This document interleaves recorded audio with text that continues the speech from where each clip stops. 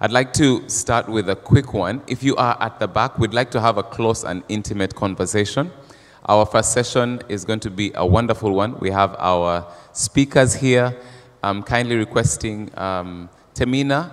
All of us are familiar with Temina. If you could guide the rest, everyone who is, I guess, 2 rows in front of you, just please come down. Let's take a quick 30 seconds to do that. Temina is going to be ushering committee and anyone else who can assist with that. Thank you so much for being here. Just like Brenda mentioned, I believe all of us have interacted with Brenda even previous.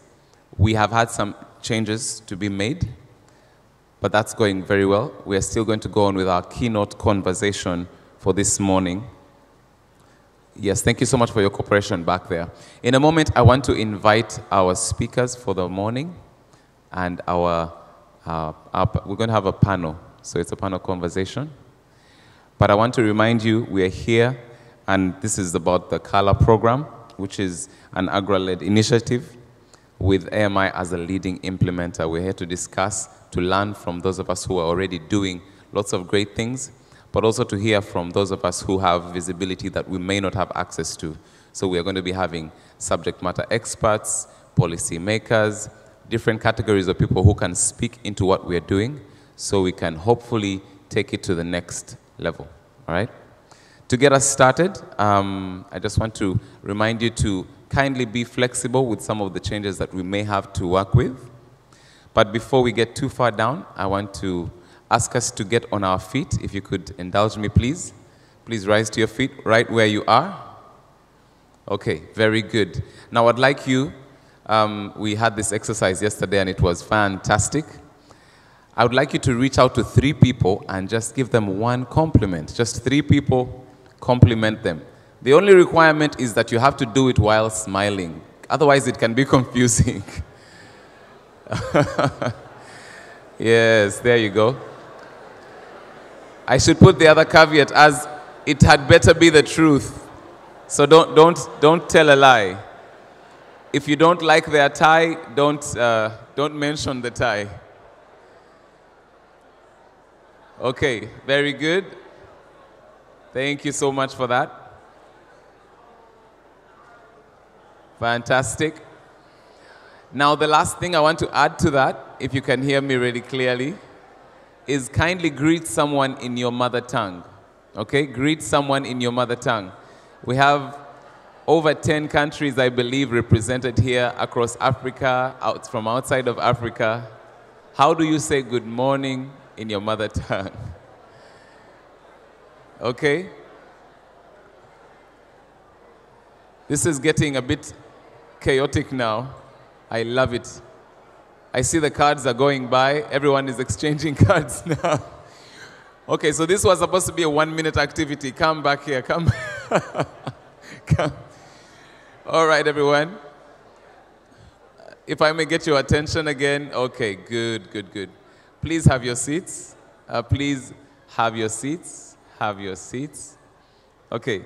Without any further ado, I want to invite us into our keynote conversation for this morning. And in order to do that, I'm going to invite our moderator. Shh. I need everyone to breathe in. Breathe out. Everyone, breathe in. Breathe out. Okay, so that's the attention I need from you for the next hour or so. Okay? It's going to be very interactive. Without any further ado, I'd like to invite a person who is very special, very experienced, a senior in many ways. And even as I say this, I'm sure she'll say I'm adding pressure to the role. But she is a recognized strategic communications professional with 18+ years experience consulting globally in transport, agriculture, gaming, and manufacturing. She's the passionate leader who has won many awards, driving impact for top companies such as Kenya Airways, KLM, Deloitte & Touche, and so many others. She's a strategic thinker, and when I finish this intro, you had better clap, like, you know, so she feels very special. She's a strategic thinker. She's driven by the opportunity to create shared value between organizations and the environment in development. implementation, and evaluation of strategies, including but not limited to communications, sustainable development, and public policy. With an intro like that, she deserves the clap that you are going to give her. Her name is Jean Kerihari. She's going to come up and invite our panelists, and we'll get into this conversation. So what she'll also break down is that at some point we will transition. We'll have a mic that's roving. If you have a question that you'd like to ask, we will get into that. Another round of applause, please.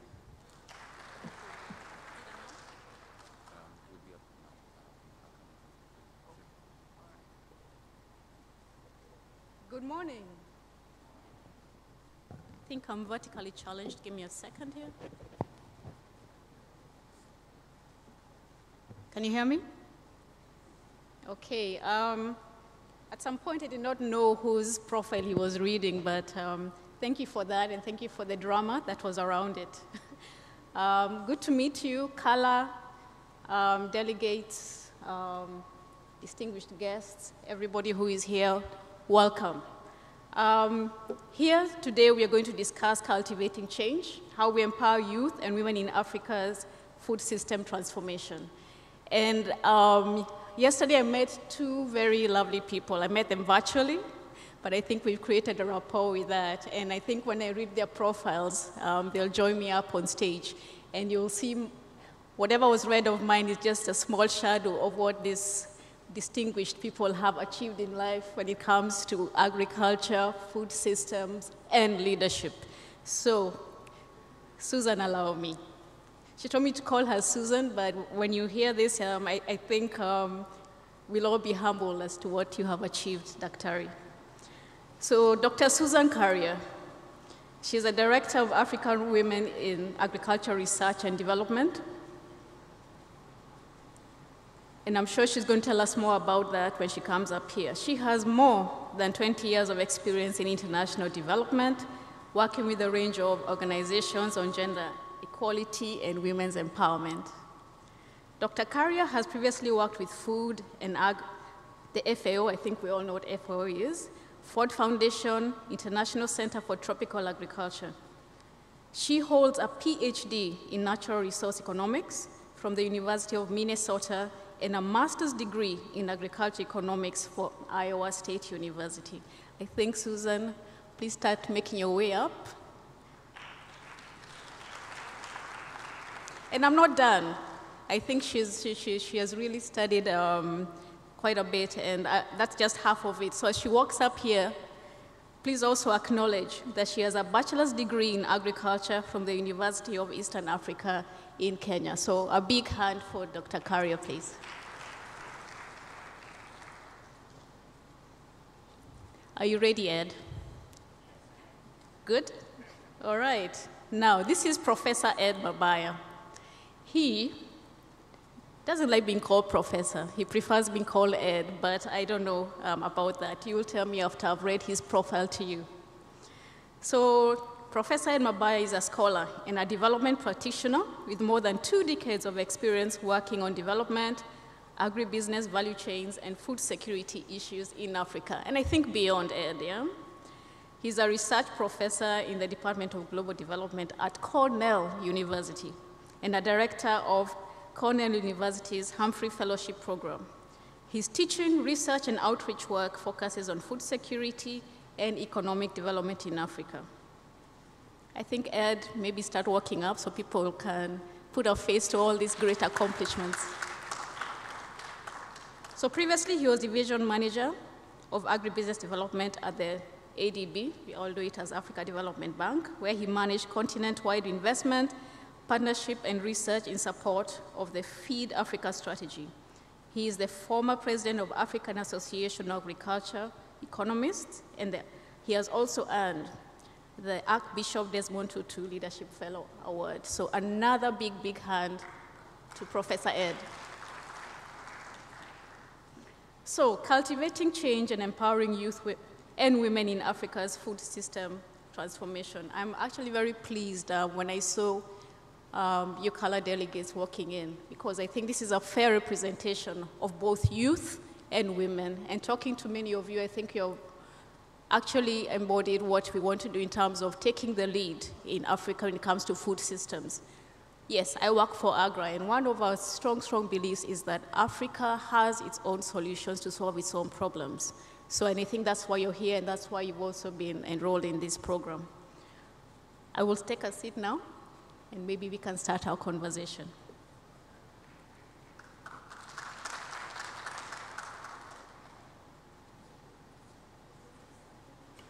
Yes.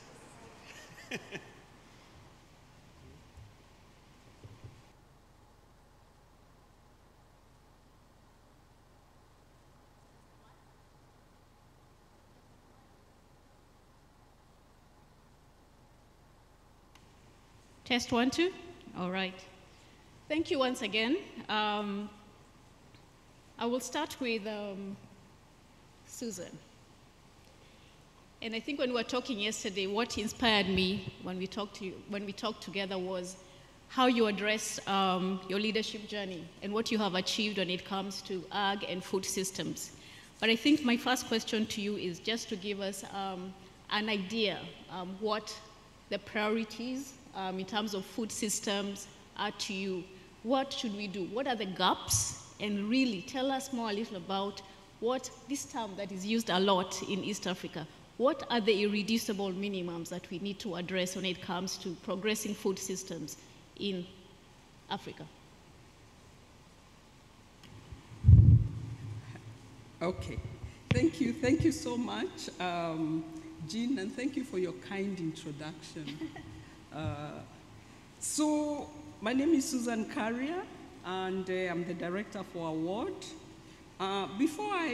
First of all, thank you so much for inviting me. It's such a pleasure to see the CALA fellows. Last year we attended I think you had a reception in the evening, but we never got a chance to really interact. So I'm really happy that we are happy to do this. So before I answer your question, I thought, allow me to tell you a little bit about award. So award, the African Women in Agriculture Research and Development Organization, is a program that's hosted at C4ICRAF, and it was founded as a career development fellowship that sought to widen the pipeline of capable, confident, influential African women scientists in leadership in the agriculture research and development sector in Africa. And why was this important? We are responding to what we see often, the underrepresentation of women in the agriculture research for development. It's a phenomenon that's called the leaky pipeline. And we know that female participation usually drops, often with career progression in the science fields, also in the agriculture fields. And this is due to many workplace, societal, and cultural challenges. So to address these challenges, award developed and delivers tailored career development workshops or training. And we train African women researchers in leadership, in science skills. We have a very robust mentoring program, but also thinking about ways to increase the visibility and access to the networks. And we've really seen a lot of progress. To date, we've actually reached about 1,700 African researchers, a few of them men, and we've actually reached over 7,000 people in Africa that we've trained and globally. So when you ask me, what are the top priorities for the inclusive transformation of African food systems? Jean, you know what I'm going to say. I'm going to say it's a gender gap in women's leadership in food systems organizations. And it's a gap in terms of their leadership, in terms of their participation, and in terms of even as researchers. And let me give you a few figures, because I think sometimes it's important that we back what we are saying with some figures. So for the last 2 years, UN Women, IFPRI, and an organization called the Global Health 50/50 have been putting together a report. It's called the Global Food 50/50. And the idea really is to look to analyze how these organizations are integrating gender considerations in their policies and in their practices. And it gets organizations such as FAO, WFP, CARE, all these global food and ag institutions to answer questions, and then they analyze. And they're looking at, what are the inequalities in their organizations, what are the pathways for career progression for women. And the last year's statistics said, first of all, and I'm talking to you here as Africans, when you look at organizations, those global organizations, the first thing is there is gender and diversity is lacking. Gender equality and diversity in the management is lacking. So the study found that gender and geographic diversity are severely lacking in the boards of the major global food organizations, with leadership positions mostly dominated by people from the global north. If you look at those boards, just 8% of the board seats are held by women from low and middle-income countries.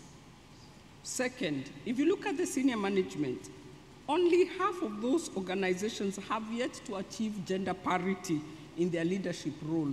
About 30% of them had more than 2/3 men in the management positions. And 30% of them had fewer than 1/3 women represented in their senior management. When you look, so if you want to address such a problem, you need to look at the policies of the institutions. And when you look at the institutions' policies, you find that many are gender blind. They don't have policies for recruiting, retaining, and promoting women. So the study found only 16% had, only 18% had said they were committed to gender equality, but there was no measures in place. So again, this is perpetuating that challenge. And finally, the other final thing that they found was a lack of gender parity amongst researchers, scientists, and technical officers. And this statistic, actually, that I have is from African research organizations. And it says that, on average, the percentage of women in agriculture research in African institutions stands at about 24%, and the leadership, 7%. These statistics, I think, affect all of you who are sitting in here, because the people I've met, many of you are researchers as well, yeah? And actually, these statistics mirror ministries of agriculture. They mirror all other areas within the agriculture research for development. So this, for me, is a big challenge that we need to address. Thank you. Thank you so much, Susan. I think I'll just move to Prof, because I think he's itching to say something, and he loves conversation. And we talked about gender parity yesterday. He was quite engaged. But I think, this thing of moving, I'm going to get whiplash, but let me do it. Yes, I'm back to you. So we've heard very well and very eloquently from Susan here about gender parity and inclusivity. But are you able to speak to now, how do you think we are performing in terms of representation of the youth when it comes to the progression of food systems in this continent? Okay. First of all, it's quite an honor to be here and to be among this very distinguished panel here. My name is Ed Mabaya. I'm from Zimbabwe. You can call me Mgalim Ed. That's what they call teacher in Tanzania.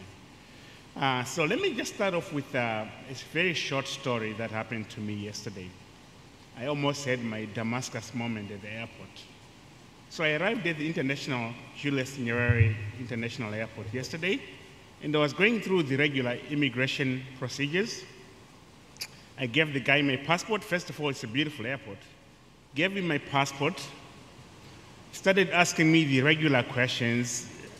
Who are you? What are you here to do? How long are you going to be in this country?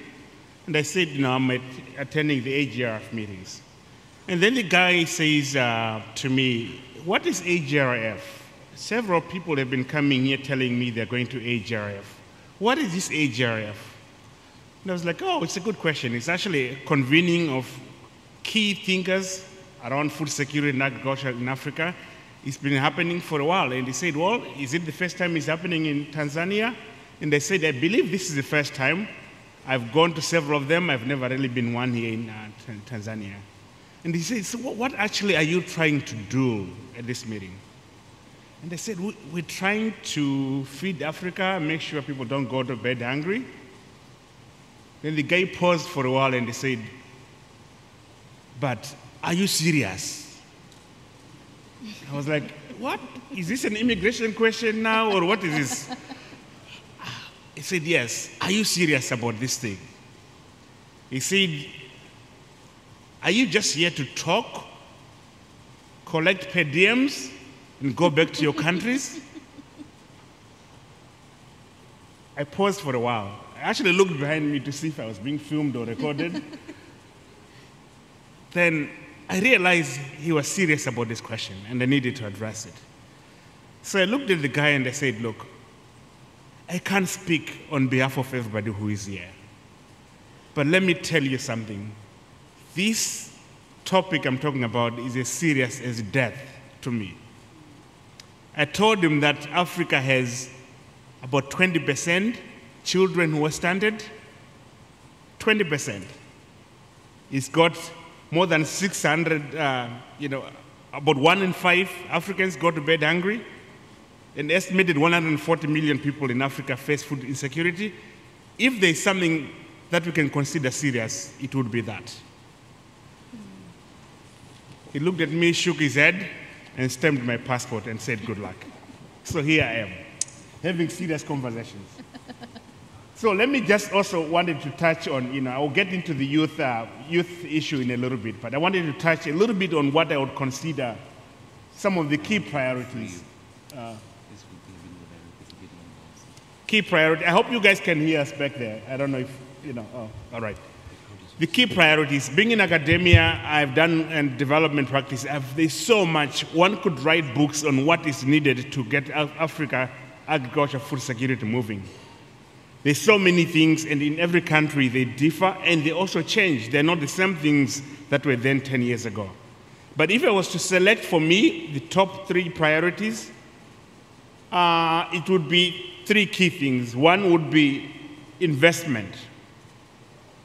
Africa needs investment in agriculture in a very big, major way. We did an ASSR report last year, and we say that Africa needs about $80 billion of public sector funding and an estimated $170 billion in private sector funding. These are big numbers, and we can't get moving until and unless we have some of that. That needs to be invested in infrastructure, research and development, and all the other kind of things.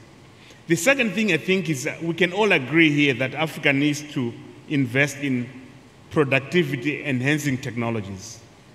We cannot continue to produce the same little 1 ton per hectare on a unit of land against a growing population. We need to be able to use that land to produce more. So productivity-enhancing technologies are going to be very vital. And third and last would be supporting the smallholder farmer in rural areas.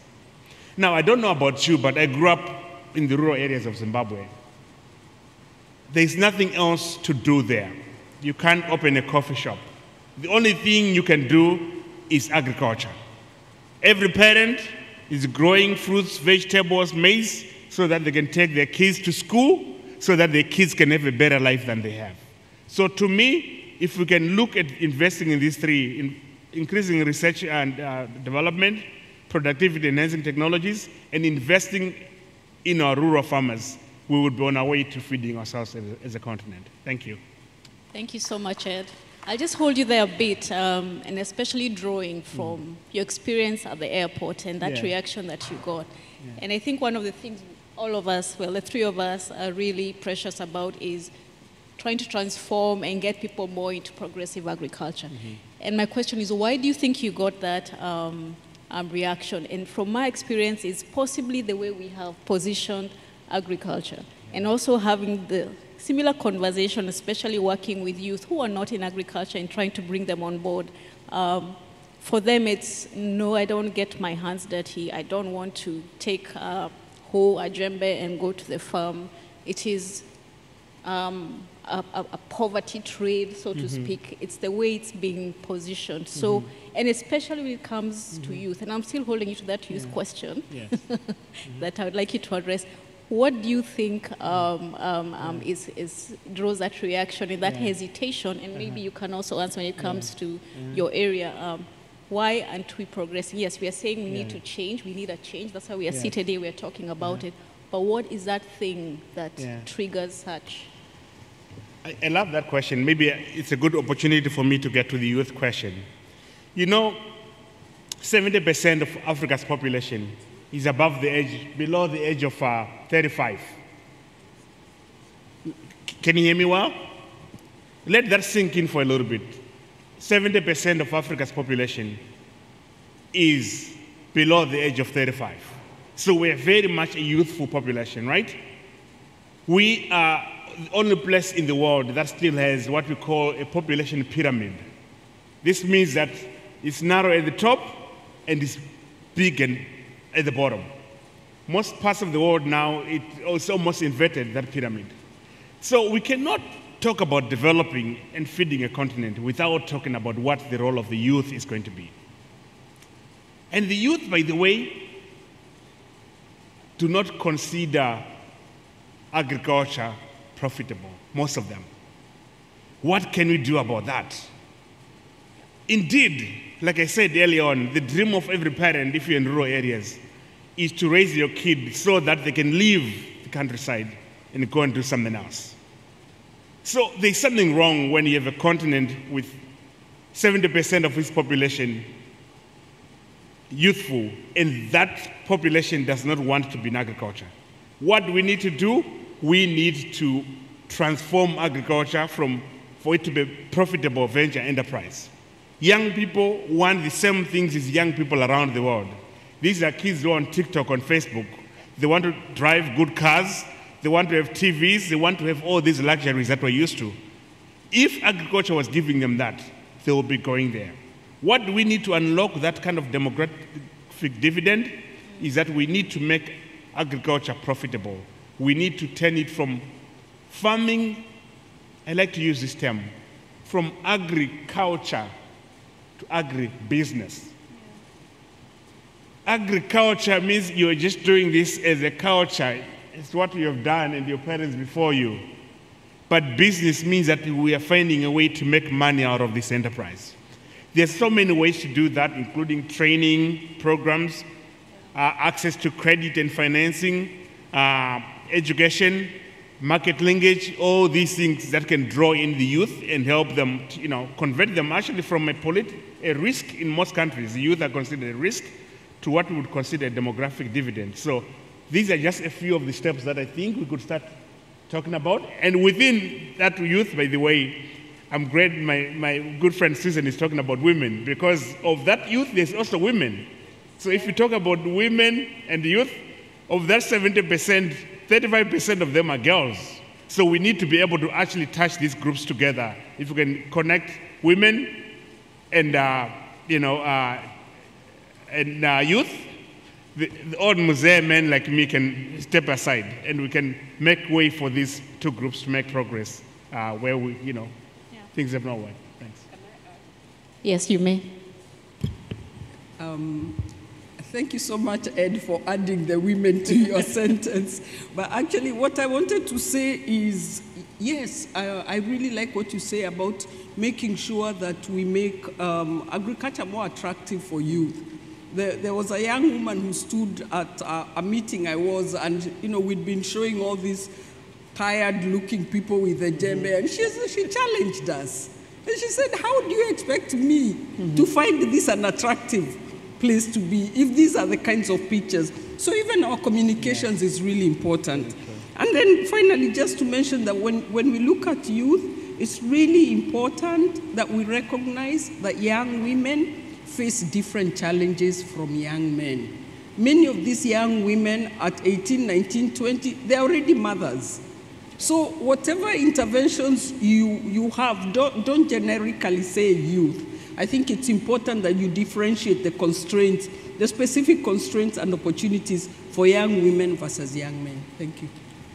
Thank you for that. And I agree on what is our role as players in the industry, what is the role of other people. And I do hope when we go to plenary, there's some members of the media who can also answer that question. How are we positioning agriculture and food systems so that it is more attractive, as Ed here has said? Mm-hmm. I'll come back to you. There's one part of my question you didn't answer before we move to the collaborative bit is, yes, you did highlight the issues, gender parity and everything, but what is the one or two things, and I hope I was being told my mic isn't working. It's echoing. Irreducible minimum, Susan, in terms of parity. What is the one or two thing? Yeah. What can we do? One or two things? Yes. What if there are more than one or two, Jean? Irreducible minimums, one or two. Just prioritize. Okay. I want to say why, before I answer your one or two, I want to explain why it's important that we think about promoting women's leadership in these organizations. So Ed talked about the three: investment in ag, productivity enhancing technology, supporting smallholders. If we forget the gender equation in there, then we are not developing technologies that meet these women's needs. We are not, so they cannot adopt them. We are not supporting them. So we really must think of the gender equation in all ways. It's in the technologies you develop, but it's also in the people who are working on those innovations, and it's in making sure that the research is actually paying attention to their constraints. So I think for me, I go back to how do we make sure that we have women in leadership positions in these organizations? And for me, that's a key important aspect. And I'll tell you, a couple of years ago, about 2 years ago, one of the UN agencies in Rome needed to recruit African directors because they had lost the directors in the Africa region. So they started a process of trying to identify. And it turned out there were no women at, the P5 level is where, in the UN, when you're a P5, then you can become a director, like a D1 or a D2. And there were no P5, no D1s in the organization. And the executive director had to make a real decision to bring up a new cadre of women so that in a few years they will be ready for leadership. This is what we talk about, creating that pipeline. But what is even more important is when you bring these women to that senior level, how do you prepare them so that they are ready for that leadership? And this is where award has always worked. You have to give them leadership skills. They need to understand how to be good leaders, how to be influential, how to speak out in meetings, and how to manage, even selling the organizations. If you can't do that, then you're very quickly undermined in these kinds of organizations, these international organizations. The second thing that award has always done is we've created a mentoring program, which is very much a part of the award fellowship. And our mentoring program links our fellows with a more senior person who has more experience, more expertise, knows how to maneuver.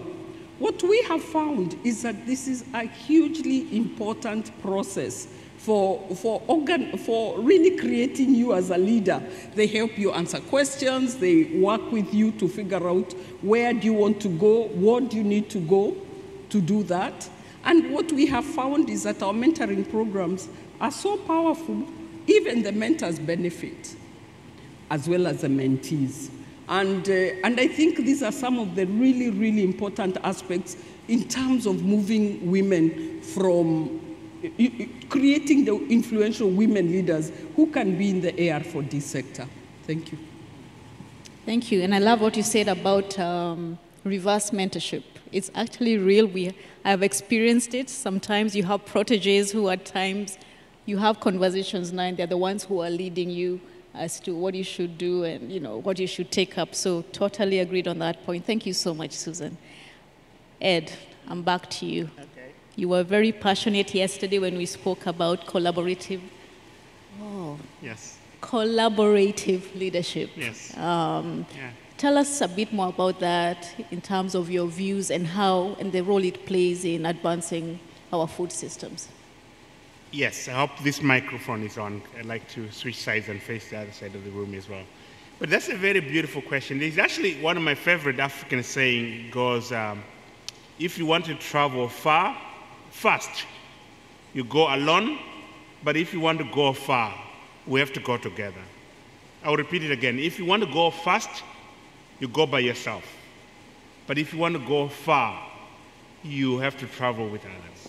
I think it's South African in origin. To me, the journey we're trying to travel here is long distance. This is a marathon, it's not a sprint.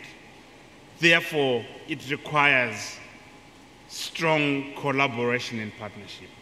What do I mean by that is, you have several players here, and maybe let me just put in a plug here on behalf of AGRA, that the role of this AGRF is really to create a space where we can meet and start collaborating.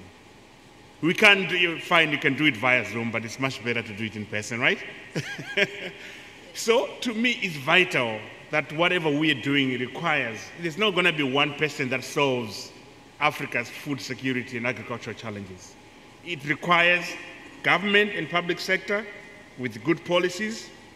It requires private sector coming in with investments and money. It requires research and development, the CG centers, universities, like myself included there. It requires civic organizations, NGOs that are out there doing the hard work. But most importantly, it requires the farmer themselves. He or she. Can I have a show of hands how many people here are farmers? That's often, wow, I like this. I think 10 years ago when I came to AGRF, this question would have been answered differently. I'm happy that we're having farmers in the room because they're a key part of the constituency as well. So it requires all these partners to be together, coming in and co-creating solutions, and actually creating synergy through these kind of arrangements. When I was at the African Development Bank, I used to work on a program called Enable Youth. And with that, we try to get more young people into agriculture. We worked with government, we worked with commercial banks, we worked with local NGOs, training universities and all that. It took a while to get these people together. Why it's challenging is that these people often don't speak the same language. You go to governments, they want to talk about policy and regulations and laws, what you cannot do. You go to private sector, they're asking you about rate of return on investment. How much money can we make here? You go to civic organizations, they have a very narrow and specific mandate, some of them. Researchers, some of them just want to publish papers. So you have to get them into one room and say, by the way, the goal that we are in pursuit of, the true north, is the same. We are all trying to make sure that nobody goes to bed hungry. Then you bring in, what do you have to bring to the table? So I want us, as we are here, as leaders, I'm going to throw out a challenge out there. Make 5 unique contacts from this meeting that you're going to follow up with after this. This is how collaboration happens. This is how networking happens. Don't just be here to enjoy yourself. Make it matter that you're here in person and meet and collaborate with other partners. How about that? Super, super. Thank you so much, Ed. You were nodding a lot and saying, quite a bit. I think you have something to say about collaborative leadership, Susan. No pressure. Yesterday, when we discussed this, I said, I'll let the professor answer the collaborative. Now, I do this a lot, so. No, but no, I totally agree with Ed, and I really, really like his challenge to you, because it's amazing the kinds of contacts you meet in a place like this and what they can do for you in your future. I actually remember attending, when I was a young PhD student, I attended a meeting. It was called the Salzburg Seminar in Austria. And the contacts I made there made the biggest difference in my professional career. There are people I collaborated with later. There are people who actually called me to attend meetings in the future. There are people who sponsored my studies and my projects. So it is really, really important that you make the contacts and also follow up, because this is where you can make amazing contacts. Thank you. Okay, thank you so much, Susan. I'm still sticking with you, and now I want to get a bit personal. Yes, I'd like you to give us, just before we go to plenary, a personal experience that you've had in this whole journey that you've taken, your fantastic career in food systems and ag, in terms of your biggest challenge. What has propelled you to keep going on with this? What has been the biggest lesson, or a big lesson, an important lesson that you have actually learned in your journey? And that I'll come to you. I think you have the advantage to think about it, but it might be at the tip of your tongue right now. But here we go, Susan. Jean, you are going to throw in a spanner, aren't you? So I think my biggest challenge was when I finished my PhD. I got a fellowship at the Rockefeller Foundation in New York. At the time, they had a fellowship called the Warren Weaver Fellowship, long ago. It's now closed. But anyway, so it was an excellent opportunity. I went to New York and in the Rockefeller Foundation offices. And I had not a great experience. It was an experience that made me question myself and my own validity, and what really helped me at that time was what I've been saying: find a mentor who always supports you, who understands you, and who helps you through these journeys. And I remember calling my mentor, and my mentor was in Malawi at the time. I called her, I said, Susan, am I qualified for what I'm doing? And she said, yes, keep at it, keep going. Here are different options to solve that problem. So having a mentor and having these peers that you can call on to help you at different moments, I think have been the most important in my life. Thank you. Fantastic. Thank you, Susan. I think we've, in one way or the other, been there, a bit of self-doubt, but it helps to have those mentors here with us. Ed, what keeps you in the game? Oh, that's a very good and important question, actually. At some point in my life when I was, I still don't know what I want to do when I grow up. I'm that kind of person that thinks like that I'm young at heart. But I realize that if you look at the biggest challenges facing the African continent, there's no way that food and agriculture, food security would not be among your top 5 priorities. We hear the numbers all the time, number of millions of people going to bed hungry, number of stranded children. After a while, you hear these things, they almost lose meaning. You hear them in reports, you see them on TV. I go back to my village almost every year, and I meet people, including my own classmates, who are still struggling to put that meal on the table. These are not mere numbers out there. And I challenge you, when you're getting tired of this profession, working in this field, go out there to rural Malawi and meet Miss Banda with her 2 daughters who are struggling to put food on the table that night. That should give you that passion and drive to say this is more than just a cause on a piece of paper. These are livelihoods that we're trying to impact. Let that answer the question that I started off with when asked, are you serious? The question that I was asked at immigration, that's how serious it is. That there are people out there who are counting on the outcomes of this meeting here, the people that are sitting here. What they decide and what they do is going to determine lives for these people and their children as well. They're counting on us. And that's what gives me that drive sometimes when I can't get out of bed. Wow, thank you, Ed. And as we said when we started, we have the solutions right here. We have our solutions through this Food Systems Forum, Africa-led solutions. That's what keeps us in the game. So I think we have time now to go to plenary and take some questions from our attendees. So we have the mics, yes. Thank you. Thank you, Jeans. So we have two microphones. We have one over there, that's Reshma waving, and over this end, I'll be here. So we'll take, can we take 4 questions as you maybe take a note and then we respond to them? Now, kindly some directions. I'm going to try to work with the body language I've been practicing. If you hold the microphone and I start to move really close to you, I'm saying something. Just let's keep it really simple and short. Okay, so please raise your hand if you have a question, and also keep it brief so we can get that answer. This one here. My name is Tontoza Oganja, and I'm just going to try to keep it brief. You talked about investments in agriculture being one of the... If you could please just speak up, or the mic, yeah. My name is Tontoza Oganja, and one of the key issues you talked about was investments in agriculture. And I understand that you're working with the youth. How exactly did you come up with a strategy that ensures that that investment goes to the youth? Thank you. All right, we'll take another question. Yes, please. Thank you very much. It's really interesting to hear, especially like from agriculture to agribusiness. Thank you so much. It's really catchy. And my question is going for Dr. Susan. This is Masarat from Ethiopia.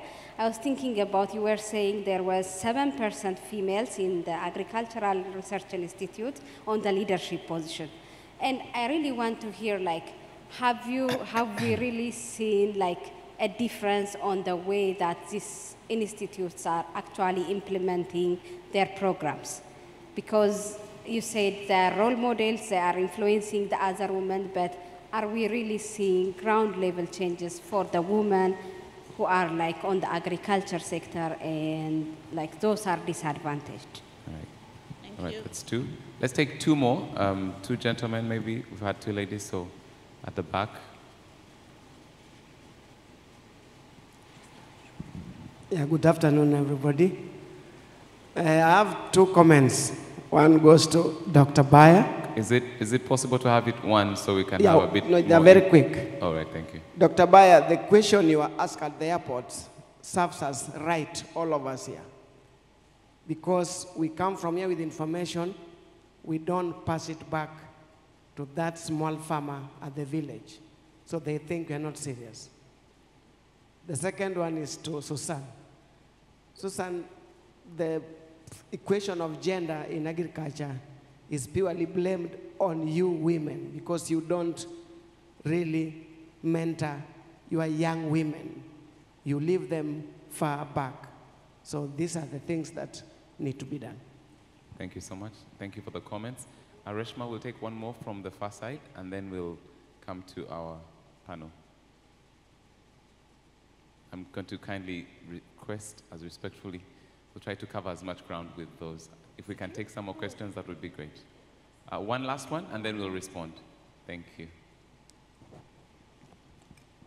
All right, thank you so much. My name is Triana from Malawi. Still on the investments, agricultural investments, I wanted to find out in terms of the strategies on how you include the youth. I'm actually coming from a background where the youth do not have startup capital. They don't have land. They don't have the resources to start even an agribusiness. We are talking about a youth that is between the age range 18 to 35. Right. How do we then target someone who is between 20, 21, 22, who completely has nothing as a startup? Thank you. Thank you so much. Over to you, Jean. Good, thank you. I think we had the questions, but as a fair split, Ed, if you could take the questions on investment in ag, I think there's a similarity there on how youth can access finance in investments. Then there was a question on the difference in how the programs have been implemented. Have you seen that difference from when you started until now during your career? I think, Susan, you can take that one. Plus the question on women mentorship.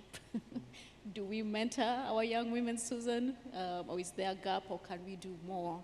And then back to you, Ed, information to the smallholder farmer. I think there was a question there is, we do so much, but how are we disseminating information to them, or are we just doing this in isolation and working in silos?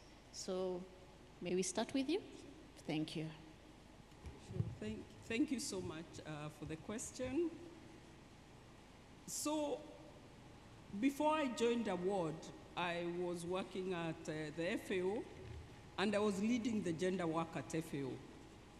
I joined FAO in 2013, and I left in 2021.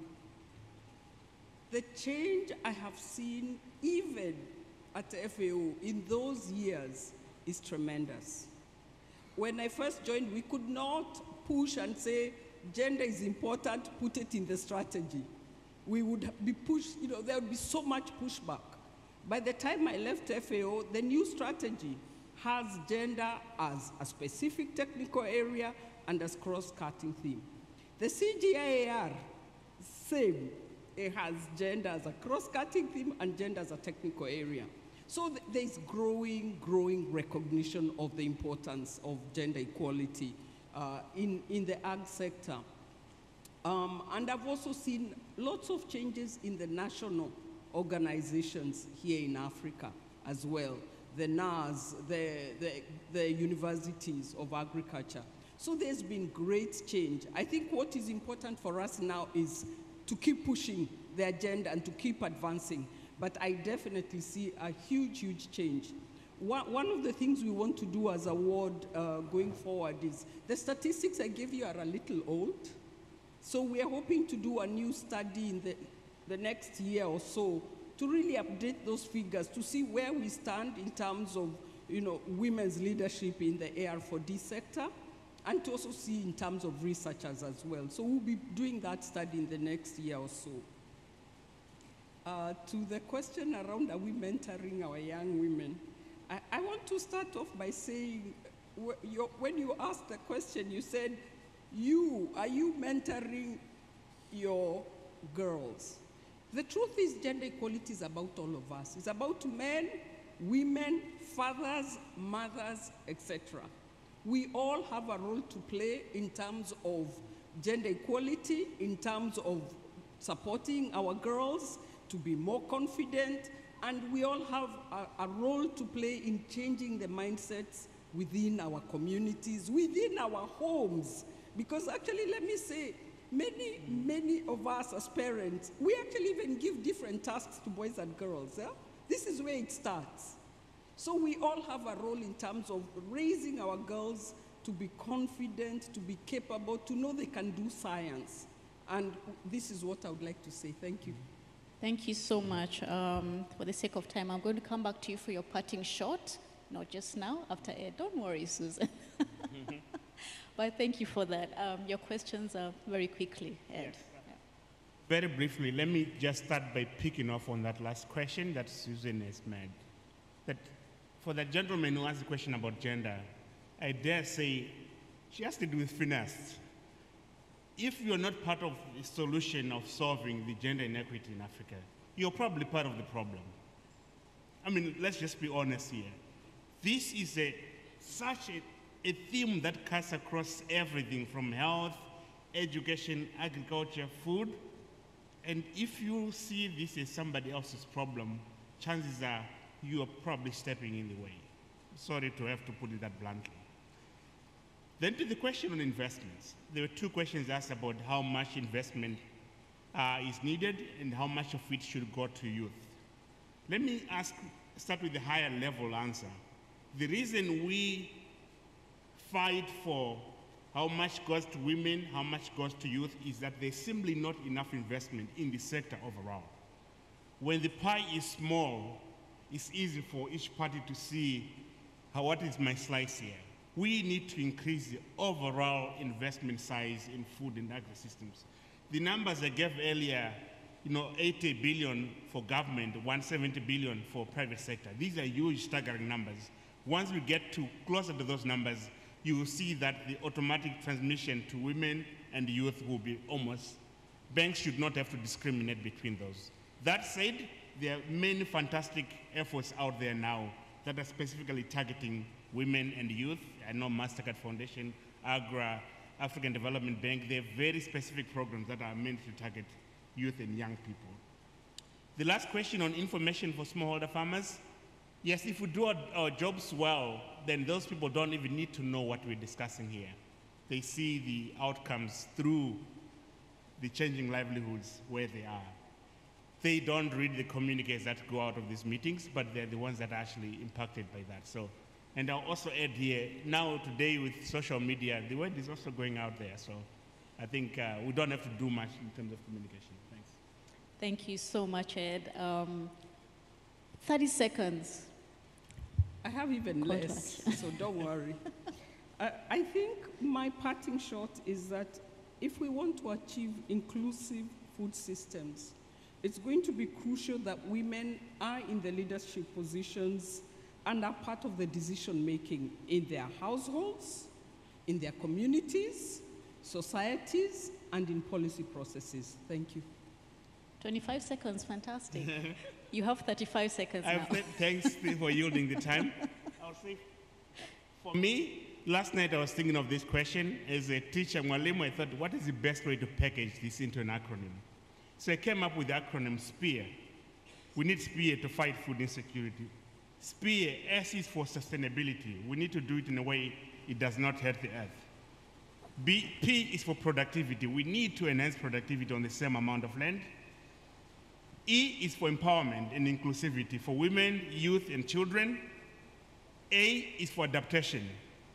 We're chasing a moving target. We always need to modify ourselves. And R is for resilience to shocks.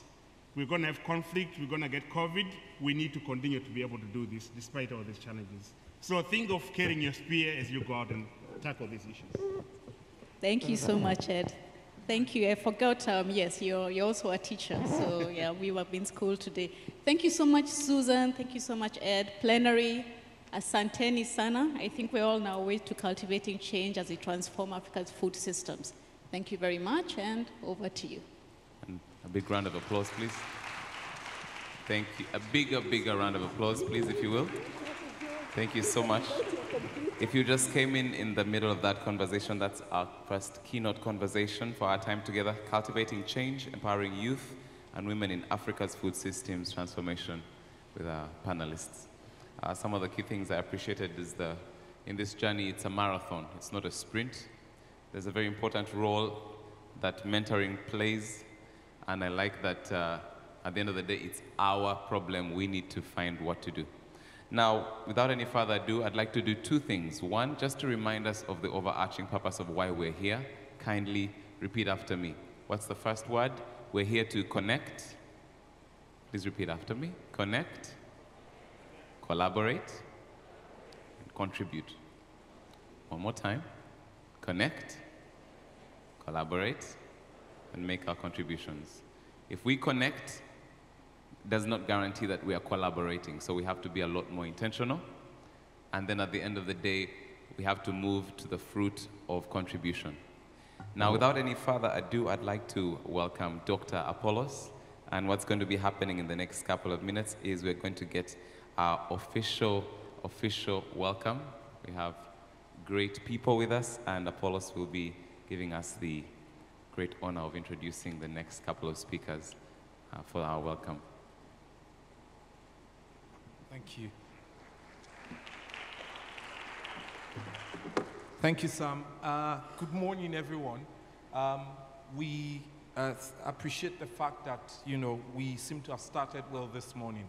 And thanks to my friend and Professor Ed and Susan, thank you for that very interesting and insightful discussion. I thought it was really important. So I took away a few things. One of them I need to note is spear, or spear, depending on how you choose to pronounce it. Of course, I liked the R on resilience, which is important if we're going to take an inclusive leadership to food systems transformation in the continent. And that's the theme for this leadership forum this year. We're very pleased that, quite a number of you who applied, for the leadership program, that you are the ones who finally made it and got your admission So for the next 16 months, a lot of you will be going through different sessions, you know, from how you make decisions to addressing climate to issues from inclusion, you know, to as well as looking at how you are able to mobilize investments to transform your food systems in your countries. So I think you should give yourselves a hand for making it through to the CALA Leadership Program. Today, you do have the privilege of hearing from a set of leaders who are well respected, not just within the continent, but globally. And they will be speaking to you shortly. I'm very pleased to, you know, announce, these leaders who will be joining us here and will be sharing with you very insightful perspectives on food systems transformation and inclusive approach. First, I'd like to welcome, somebody you all know. Some of you have only, if I'll put it this way, heard her speak or seen her on the internet, but now she's here live. It's my pleasure to welcome Dr. Agnes Kalibata, the president of AGRA.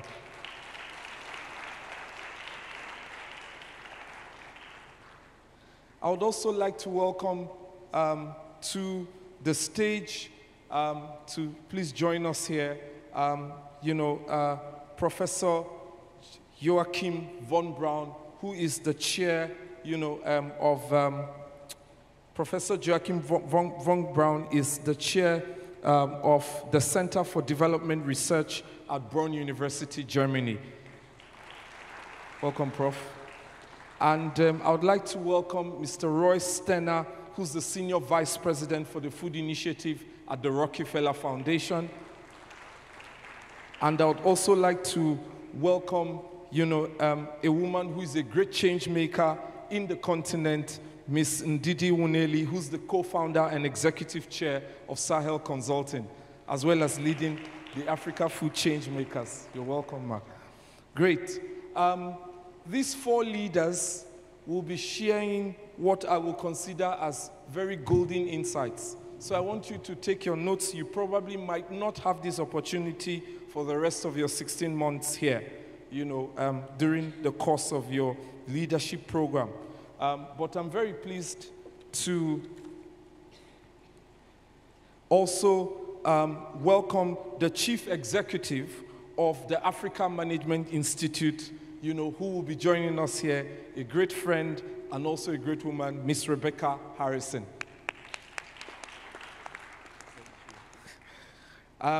So thank you, all of you, for being here.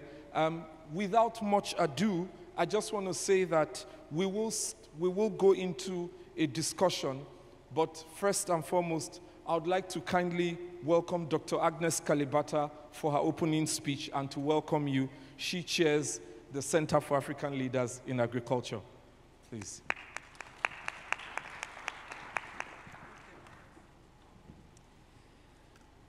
Good afternoon. Yeah. Thank you, Apollos, for the introductory remarks. And let me start by apologizing that we actually shifted this session from morning to now, but we are extremely happy to be here to join you for this conversation. Oh, okay. Okay, no problem. Is this working? Is this working? Oh, very good. I'm here with my board, just to tell you how seriously we take this. So the delegates that Apollos has just introduced are board members of AGRA. And as you would know, AGRA is a critical founder of the CALA Institute, as we call it today. CALA is about leading in agriculture and finding leaders for African agriculture. So we are extremely happy and proud that you have decided to be part of this initiative. We started this initiative because we realized that there was a disconnect in a number of places. The biggest disconnect was that the people that are farming today and the people that are basically living in the sector are not making it productive enough. They don't have what it takes to make the sector productive. And we many times refer to them as, oh, the people that are working are 60 years old. Have you heard that phrase being used a number of times? But the truth is, Africa is largely young people. And those young people are not anywhere coming to close to this area that is the source of our food, and in many cases is a critical element of reducing poverty on our continent. The other truth is, many of you are already working in critical places, places that are important to impacting the sector. Whether you're working with the government, whether you're working with private sector, or whether you're working, leading a farm organization in the civil sector. You're already a critical part of what's going on, but you're disconnected from this whole leadership for ag that is going on, and from the knowledge that is very critical to leading the sector. So we thought that maybe the first connection we need is to ensure that there's a direct link to the sector, that you have an opportunity to link with the sector. So that's number one. But the next other link you need is to connect with each other. As people that are leading within a country, whether you're leading in the private sector, you're leading in government, or you're leading in civil society, you're a leader, and you need to connect, and you need to speak the same language. And how do you get to speak the same language? You have to have conversations that are aligned around the same issues. You have to know each other. So we've done this, and I was extremely excited to see how you people in CALA here are already beginning to solve problems together. When you bring someone in government, a branch of government, and someone in private sector, and someone working with farmers, and you're all working together on a problem, to resolve a problem together. That's what it should be. The other thing that I found really, really interesting is that until we got you to talk to each other and design that program together, you actually were coming from the same country, caring about the same things, worried about the same things, and you had never talked. So really, that's what CALA is about, that we give you a chance to connect. The other part of the connection is that you come from so many different countries, and you are exposed to so many different things, and this is an opportunity to learn and network. But you're also connected to the rest of us. Just think about how many people during this AGRF you'll be able to meet. Don't take that lightly. In the corridors there, in Africa we call it the corridors of power. These are not the corridors of power, but these are the corridors of connection. In those corridors of connection, make sure that you connect. Make sure that you walk up to people and ask them how they can support you, how they can help you, how they can speak to your people, how they can tell you what is working differently. Support and help is not about money. It's about knowledge and information. Anybody who has more information than you has more power than you. So this is really the opportunity that CALA brings. Let's use it as that opportunity that helps shape the leaders of tomorrow, and that's the ultimate conversation here.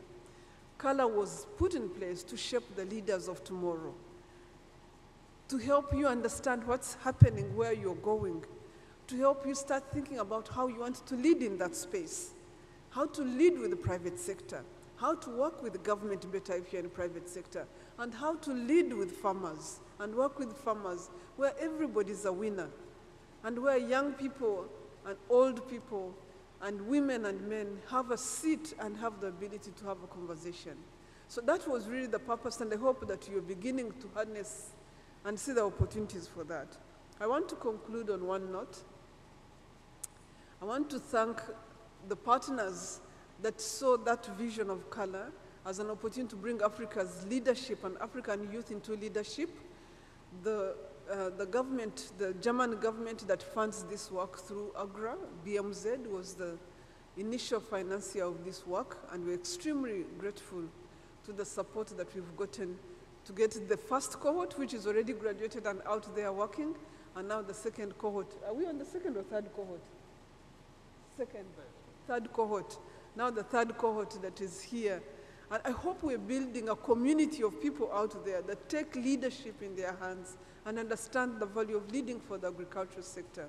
I also want to thank our other partners, the Rockefeller Foundation, Bill and Melinda Gates Foundation, and MasterCard Foundation, that see the opportunity to continue building systems on this continent and continue building capacities that can help us to own our own narrative and own the leadership of the continent, starting with the agricultural sector. I want to thank AMI. We would not have been able to do this work without you. AMI has been our partner in getting CALA moving and getting CALA started, and you've done an amazing job, sir, and your team, and we're extremely grateful to the work that you've done. So with that, Apollos, I thank you for bringing this team here, and I want you to know that the whole ag ecosystem out there, we are really excited to have you joining us, and we want to know how we can support you and help you to be tomorrow's leaders in the ag sector. Leaders in public, leaders in private sector, and leaders in civil society where you are, with a vision to ensure that we can actually, as the continent, feed ourselves. So thank you again for being part of this call, and I look forward to these conversations.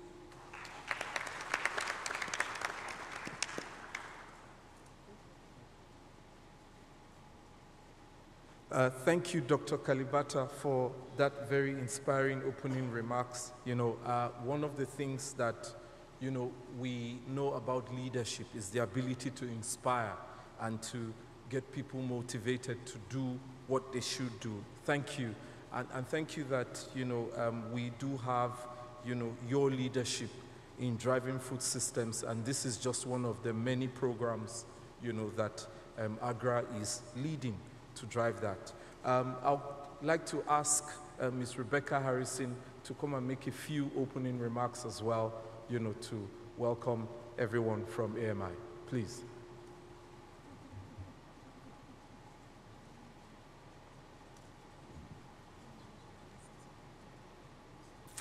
Welcome, Cohort 2 and Cohort 3. It's wonderful to have you here. On behalf of AMI, I will be very brief. We're really here as partners to AGRA and have this wonderful honor of journeying with you through the CALA Advanced Leadership Program. As you know, Cohort 1 have already graduated. Cohort 2, it's great to have you back again. We met some of you last year. And Cohort 3, wonderful to welcome you here. I loved what Sam said earlier. We're here to connect, to collaborate, and to contribute. And I think those are three fantastic verbs, doing words, that capture what it is to be a leader and to be a leader on CALA. It captures what CALA is all about. We're here to learn to be better leaders, to practice together in a safe space, being better leaders as we journey together, and to build a community of support that goes way beyond the CALA program. So I'm really excited to be here today. Thank you, Apollos, for the introduction. Looking forward to getting into the meat of what it means to be an inclusive leader. We're going to have a great discussion today. Wish you well over the next few years. Thank you, Dr. Kalibata, for your inspiring remarks. Really, CALA was Dr. Kalibata's vision, and the inspiration that you always bring when you talk about CALA, I think, is really inspiring for all of us. So, CALA leaders, welcome. We look forward to connecting, collaborating, and to your contribution this week and beyond, and looking forward to connecting with you, with many of you over the next few days. Thank you so much.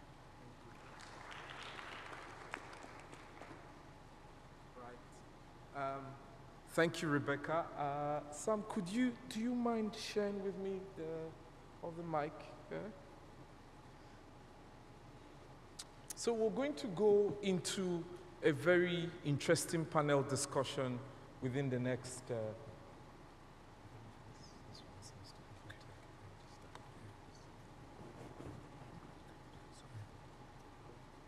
Yeah.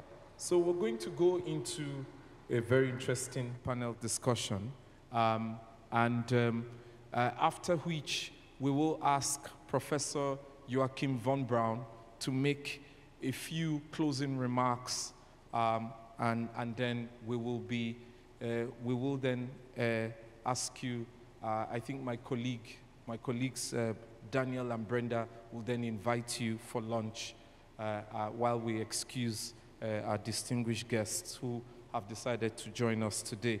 So thank you, ladies and gentlemen, for joining us. We will be asking you to share some of your insights, and we're going to start by asking, what does inclusive leadership mean for food systems transformation? And I would like to start with Ms. Ndidi Muneli, on that question, and then other panel members can also give their insights from where you sit, what you think, about what inclusive leadership means for food systems transformation.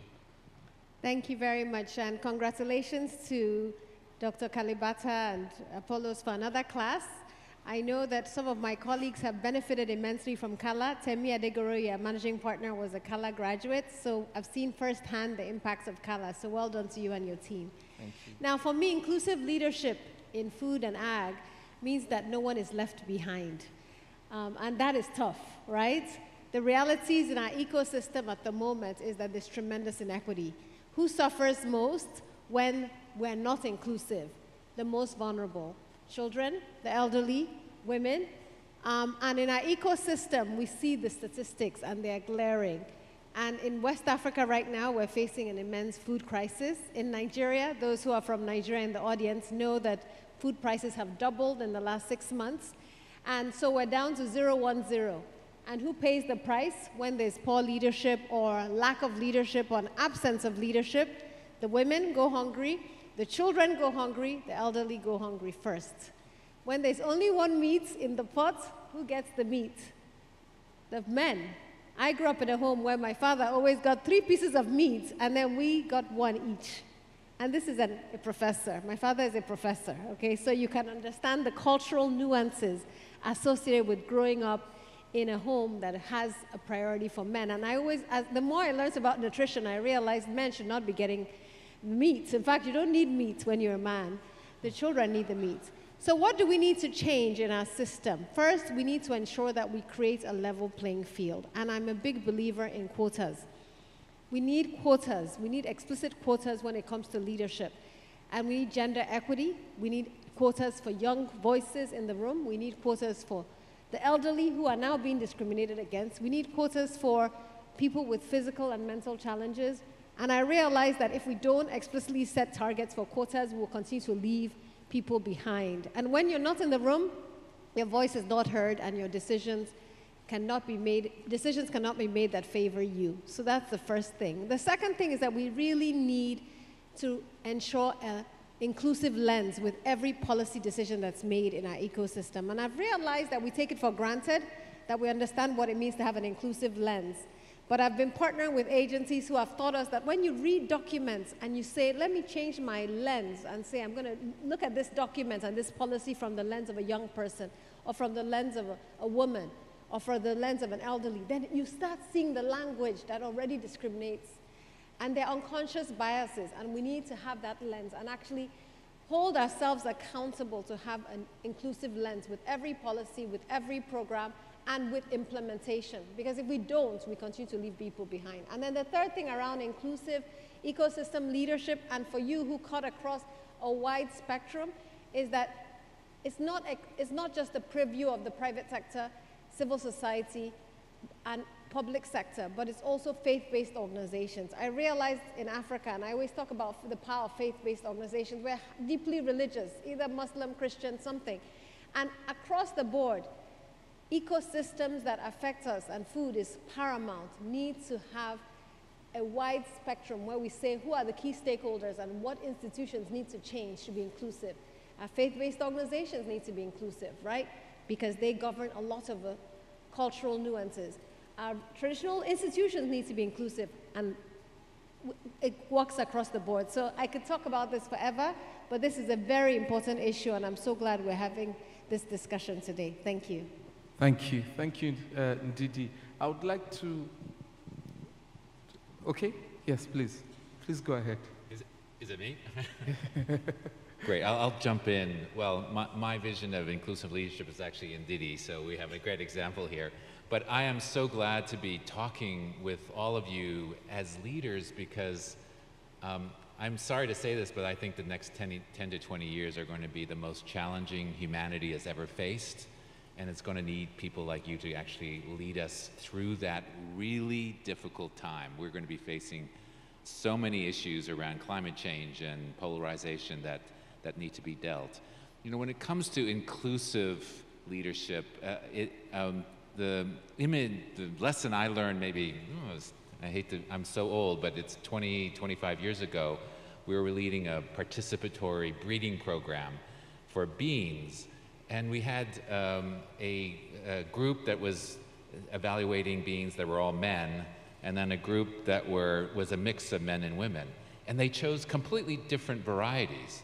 Turns out the men, all they cared about was yield, but the women really wanted to understand cooking time because that took so much longer time. And when you think about, if you don't have women in that room or a part of the decision process, you end up with a variety that never gets adopted because people just don't use it.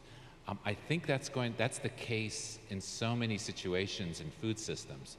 If we're not listening to the full spectrum of opinions, we're going to make decisions that are not good for the overall system and don't work.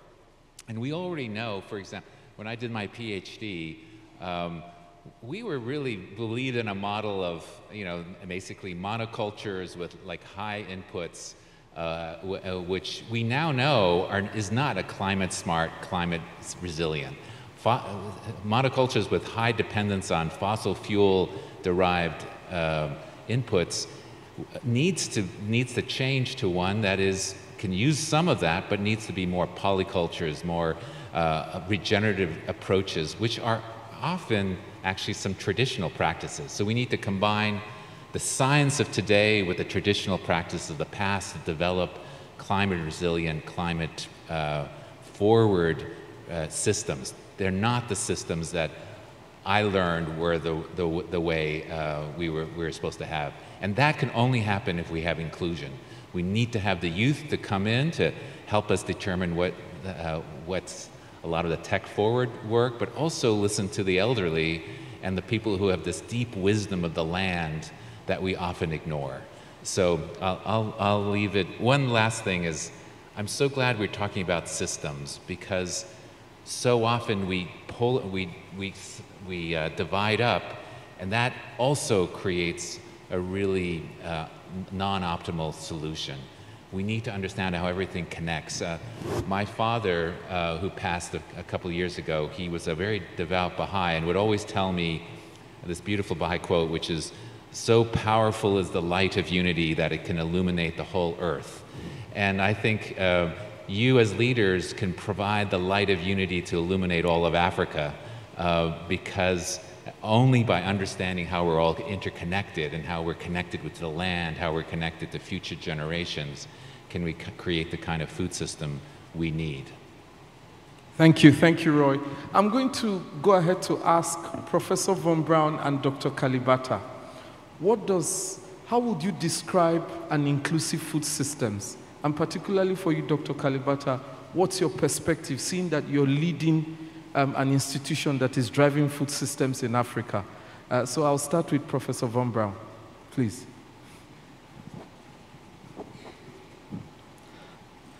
Thank you. It's my pleasure to address this group of leaders who are already leaders and leaders to come. An inclusive food system requires leaders who think inclusively, who know their business, who understand that agriculture and food are complex technical issues. I, by the way, like your 3 C's, the connect. The connect needs to also include connecting to science, because you cannot lead without knowing better, without knowing best. The inclusive food system we talk about, but we also talk about food systems transformation. That's a process in which things change. So you need to stay on top of things that change while maintaining your vision. The sustainable agricultural food system serving people and nature, end of hunger, improved nutrition. Those are the key visions. So the task before you as leaders in that is you make some choices. As leaders, you don't need always to be leading from front. You can also lead from behind. The shepherd walking behind the herd, guiding. So don't necessarily have the ambition to lead from front. Use the new communications tool. I add a C to your 3 Cs. I hope some of you become so-called influencers. Influencers for food and agriculture transformation, using YouTube and so on. And I have a last little point. Don't shy away from the problem of loneliness in leadership. Yes, you want to connect, but as leaders, you have to also make decisions. And sometimes you are lonely. You are not dictatorial, but tough decisions require also that leaders are bold enough to guide the food systems transformation. So connect to science in order to be on top of things, use the new digital tools, maintain your vision, and connect between business, public sector, government, and civil society. And you will be great collectively and individually. Thank you. Thank you. Thank you, Prof. Dr. Kalibata? Thank you. Maybe the only thing I can add to what has been said is inclusion is about intentionality. It's about doing things like you mean them. You know, we've been doing or talking about inclusion, especially around gender, for a very long time. But many times when you look at the data we have, you ask yourself whether we've just been ticking boxes or we've actually been including women as we should. So even as we go to this journey, additional journey of including young people in leadership, is it going to be ticking boxes or is it going to be actually doing it? So, and doing things means that we understand why they are not happening. It means that we understand the gaps, the market failures, and we become very intentional in fixing those gaps. If it is about fewer women in the engineering field, for example, what do you do to get women there? It's not about, no, we need to get women there. If it is about fewer women that access good seed, because they don't come from their homes to come to the meetings where seeds being distributed or talked about, what do you do to fund them and make sure that they access these things? So I think the extra mile that is needed to get things done, to get inclusion to happen at all levels of where inclusion needs to happen is probably the most important thing. That we think through that and we put in place plans to actually ensure that we get to do what we say we'll do. Great. Thank you, Dr. Kalibata. I was going to ask you, Rebecca, what do you think are the tools that can be used to drive and support inclusive leadership? Thank you so much. There's so much to say on this topic, and I loved what Professor Edwards said earlier around, you said, Professor, if you're not part of solving the inclusivity challenge, then you're part of the problem. And I think that's what you're saying as well, Dr. Kalabata. What can we do as individuals? So we often talk at AMI about, and CALA delegates, you will have heard this, as leaders, we need to lead self, we need to lead others, lead our teams. We then progress to leading organizations, and in many of your cases, leading ecosystems. But we always come back to leading self, because leading self really underpins all of those other things. And I often think and talk about, two types of leader. You can be what I call I've arrived leader. This kind of leader is contributing to the problem of inclusivity, not helping to resolve it. An I'm arrived leader seeks power, and once he or she secures that power, holds on to power. And their effort goes into maintaining that power base. Another type of leader, the other type of leader, I believe, is a come with me type of leader. And that type of leader is always looking to how much more they can do to contribute. What more can they do to build inclusivity for others, to come with me? So it's about sharing power, it's about growth mindset, moving forward, and not just moving forward, but bringing others with us. And I think for me, there are many, many tools. As all of you know, CALA delegates, our platform is full of them.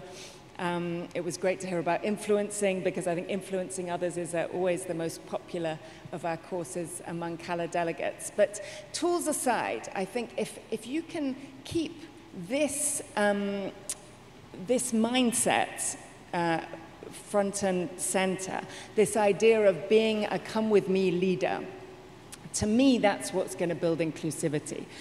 The system stuff is important, absolutely agree. The quotas are important, all of those kind of system level thinking that the people in this room have an incredible amount of influence over. That's absolutely important. But start with yourselves. We must start with ourselves to be come with me leaders, not I've arrived leaders. So always seeking to go further, build ourselves and bring others with us, sharing power and amplifying other people's voices. For me, that's the starting point for inclusive leadership. Great, thank you, Rebecca. And I wanted to turn to you, Ndidi. What do you think are the hurdles leaders will face in driving inclusion? What do you think are the 3 critical hurdles that leaders will face in driving inclusion for food systems transformation in Africa? Thank you. So I would say that probably I'll use different lenses. So from an SME lens, I'm a co-founder of a food company called Ace Foods. And Ace Foods is in Sango Ota. We process spices, snacks, and complementary food. Now, I'm Igbo, so inclusivity is also ethnicity, right? You need to have different voices. But our factory is in Sango Ota. So right now we have 90% Yorubas, right? And because Sango Ota is a Yoruba part of Nigeria, we have so little diversity in the organization, and we've set a target, and that's why he said targets. We're come with us leaders, definitely, but we're struggling to recruit diversity in the communities where we serve. And so what we've had to do is go out of our comfort zone. And so one hurdle is money. To recruit people who are not from that community, you have to be willing to go the extra mile to find them, to fund them, and to locate them. And that's something we've had to do because we want to serve Nigeria. We want to serve a global, international entity. Now we have 90% Yoruba, 90% women in production, but in the management team, we have 80% men. So then we've had to say, how can we groom our women into the senior management team? And we realize of the women who are in production, most of them are entry-level staff, and they're not literate. So we had to start an adult literacy program. And I'm so proud at our last Christmas party, 40 women graduated from our adult literacy program. And so these women came in without speaking or reading or writing. Now they can read and write. It's a conscious effort, but that hurdle is the cost and the time it takes to build an inclusive organization where you're an SME and you're saying, well, I have to manage my costs, I have to be profitable. How do you then say we're going to prioritize this? Because diversity and inclusion ultimately makes financial sense. It sets you up for long-term sustainability, but in the short term, there are costs. So I'm making it practical because it's not cheap, right, to be inclusive. It takes extra effort. It takes you being very conscious and deliberate and setting management targets and management goals and holding the management accountable for delivering on those goals. Because it's so easy for us to recruit people who look like us, who speak like us, who are like us. Imagine as co-founders when we go to the Christmas party and everybody's speaking Yoruba and we're Igbo. I don't even understand the language and they have to interpret it. And you know, you have to get out of yourself and say, I'm building a company that would outlive me. So that's critical. In addition, sharing power, and she talked about this, we give equity to our team members to get them to stay. So you share resources, you share power, and you also share success, and step out of the limelight for others to step into it. The second biggest barrier is a mindset barrier, and I think it's deep, it's entrenched. And I've worked with a lot of gender groups, and we do a lot with Sahel Consulting and Gender, and I go to male-dominated settings, and I say, there's a pie that's big enough for all of us. Men and women can rise together. Me rising doesn't mean that you fall. And that mindset shift has to change in Africa, and it has to start from the home. And I think many of us are victims. I've had to learn about my own biases, and it's good to have a daughter who holds me accountable to say, you have to treat me and my brother the same, right? Or tells her father, you have to come and wash dishes. Everybody's washing dishes, even in our context. And so we have to do that from the home, but beyond the home, even in our companies. Equal pay, equal mobility, right? Equal promotions. And then make sure that you're creating safe spaces for women. And I talk about this because I hope CALA has a session on sexual harassment. One of the biggest issues that I've started to face in all the companies I've started is the issue around sexual harassment. And I often thought, oh, I am a women-led organization. I create safe spaces for women. In the last few months, we've had to revamp our sexual harassment policies and ensure that we train and retrain and have zero tolerance for bad behavior. And CALA, if you don't have that in your curriculum, ethics and sexual harassment have to be explicitly addressed because there's a power dynamic that happens, especially as people rise and they get more power. And unfortunately, in our context, this is not addressed enough. And then, so how do we rebalance that power and change mindsets and rewire our mindsets to know we can rise together and create safe spaces for each other? And then the final barrier, I would say, is really around incentives. How do we create incentives for people to change behavior and disincentives for people who do not? And this is where funding comes into place. And I'm glad I'm sitting with Roy. I challenge funders to prioritize tracking the data on how many women-led organizations they fund, how many local organizations they fund, how many African-led organizations they fund. Because there's still, even in Africa, racial inequity, where a lot more foreign organizations get funding in Africa than African organizations, and that has to stop. And so when we start challenging our funders to track this data and ensure that they also use that carrot, the money, to rebalance and ensure inclusion, we're going to see change happen. And I think all of us working together, we're going to make a difference. Thank you. Great, thank you. Thank you. And Roy, can I turn to you and ask quickly, what sort of investments do you think leaders should make in driving an inclusive food systems? That's a really difficult question. I think it's the investments in what Ndidi has just said, is you invest in your own capacity to make inclusive decisions, and that's not easy. But I'll get back to you if I have any more thoughts on that. I'll pass it back. Okay, great. Thanks, Roy. I will turn to you, Professor Von Braun. I actually wanted to focus on something that Ndidi mentioned earlier around data. So how do you think data can support leadership to drive inclusive food systems? And what do you think the challenge is with, in getting the right data to support decision making or to support program delivery that is inclusive for transformation?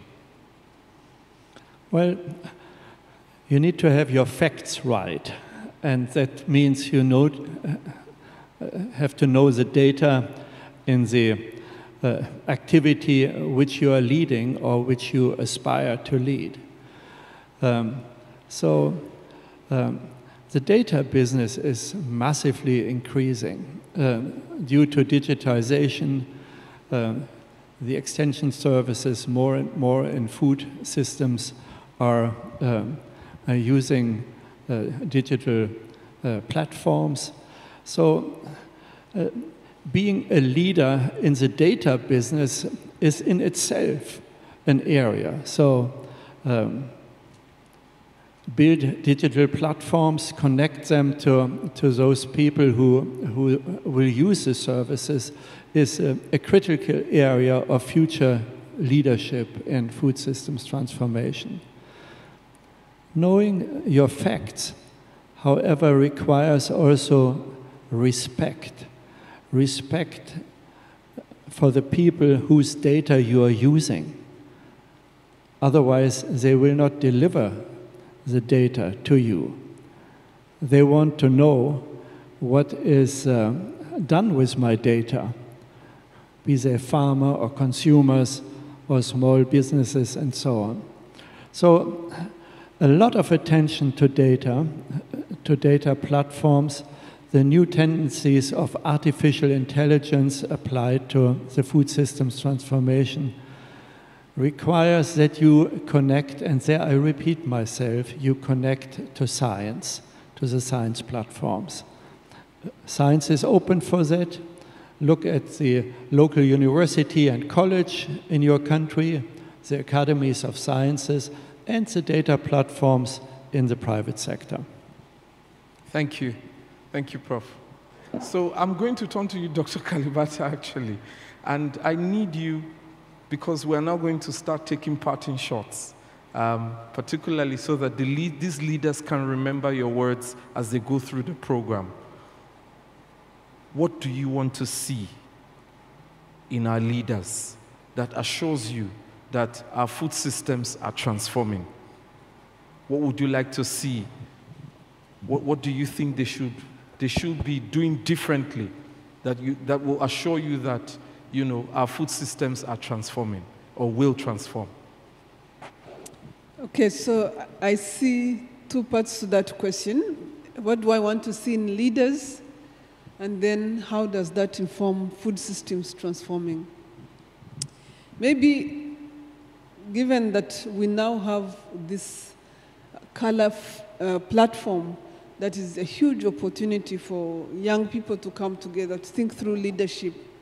Maybe one thing that I would like to see people take away is the fact that the world, if you think the world has changed at any point in time, it's changed because someone took leadership. And if you think there's any great leader out there, there's nobody that is born great. Leadership is an acquired skill. Leadership is something you can acquire. Leadership is something you go out to get, and also you decide to live. Whether you're leading from the front or leading from behind, you decide to be a leader. And the world will change because you've made that decision. So what is the one thing that you lead with in the food system? Is it how we access food? Is it how we work together to ensure that the food system is improving? Is it how we stop doing the wrong things in the food system? So I'll go back, because this is a very complex system, so there's no one thing. But the one thing I would love for you to take away is you can be a leader. And when you be that leader, our food systems will change because you're part of them. Thank you. Thank you, Dr. Kalibata. And I'll go to you, Rebecca, very quickly. Tell me, what is the one thing that you would like to see happening in the landscape that assures you that we are actually driving food systems in the continent? What is just that one thing?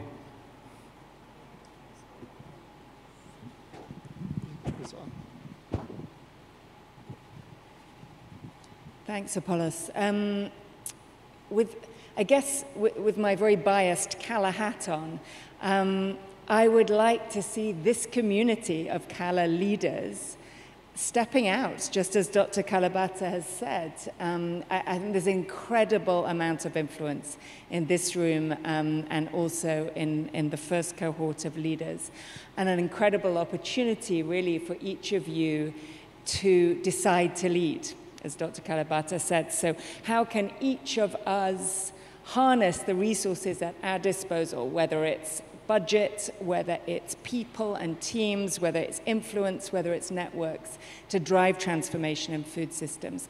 And how can we be come with me leaders who bring others with us, include others, share power, and amplify the voices of other people? Great, thank you, Rebecca. And Roy, to you, what would you like them to hold on to as they go through this program that will take them beyond just the journey of finishing a program, but to actually live out, their leadership roles in driving food systems? What is that one thing they should hold on to? I think I was struck by what you said, Rebecca, which is it always comes down to yourself, the self, and we're all on this journey to become the best human beings we can possibly be, and leadership is about that. And I think to the extent that we can act in a more noble way, in a more selfless way, the more likely we are to achieve our greatest potential. But there's a mix. We're all a mix between selfishness and selflessness. And I think, and we have to recognize that. I had one friend who said, you have to be 70% selfless and 30% selfish.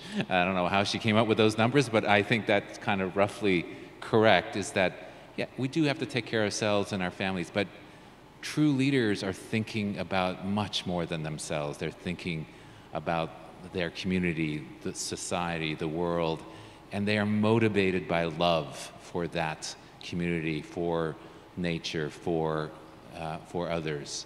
And if you don't have that love for others, I don't think will be a good leader. Thank you, Roy. And Didi, I've heard whispers of the fact that everyone says you're very resilient, and the way you push through change, with that level of boldness. What is your secret? What should they take away from you?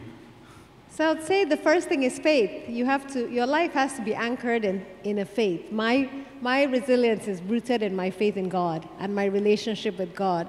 But for those of you who are out there, I would say you have to be in legacy mode. What will you be remembered for? What impact would you have had in the food systems because you have lived? And there are two proverbs, African proverbs, that give me energy and drive me. One is an African proverb that says, do not follow the path.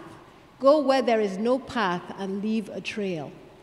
The leaders who have come before you did not solve the food crisis in Africa. So you need to be the one to go where there is no path and leave a trail. It will be lonely, but you can do it, right? Because you have faith, because you have conviction, because you have integrity, and because you want to leave a legacy. And the second proverb says, if you want to go fast, go alone. If you want to go far, go with others. Now, we have to go fast and far together. And to do that, we have to leave our egos and logos at the door, and we have to work with integrity and excellence. Integrity and excellence have no hiding place, and Africa needs leaders with integrity and excellence. So go out and be those leaders. Thank you. Thank you, Ndidi. And Prof, I turn to you to actually not just give your final thoughts, but also to actually, live with them. How do you build a knowledge system that is inclusive? You combine that with your final thoughts, please. Well, to all these words of wisdom which we just heard, let me add one other concept, and that is trust. As leaders, you must earn trust, and you must trust the people who you lead. Those are essential concepts, and it's a very difficult concept, especially in countries where we currently have turmoil in Africa, where society is conflict-ridden. But there is no leadership without trust and building trust around you. The knowledge system which you need is right at your doorsteps. You have it. African knowledge and research institutions get stronger and stronger. They have become internationally competitive in many fields in agriculture. The 16 agricultural research colleges, universities in East Africa, the 12 in West Africa, they are good. Work with them. Otherwise, you are left alone. So you have to make the effort to be part of the knowledge system which is surrounding you. Lastly, I think it's important that the bigger vision we are aiming for, which you are aiming for in Africa, is not forgotten.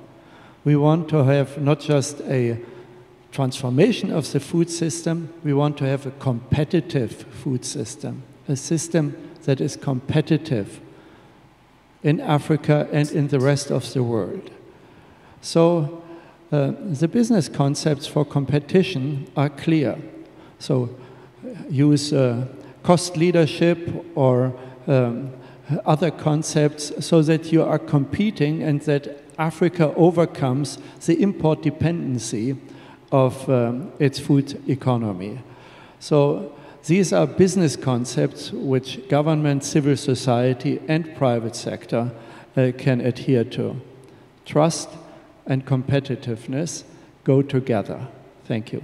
Thank you, Professor. Dr. Kalibata, Professor Von Braun, Ms. Ndidi Wuneli, Roy Stenner, Rebecca Harrison, thank you for those golden insights. And we do appreciate the fact that you took your time out to speak to this set of leaders. They'll be looking to you as we go through this 16 months, and we'll be drawing from your insights and your leadership. Thank you, everyone.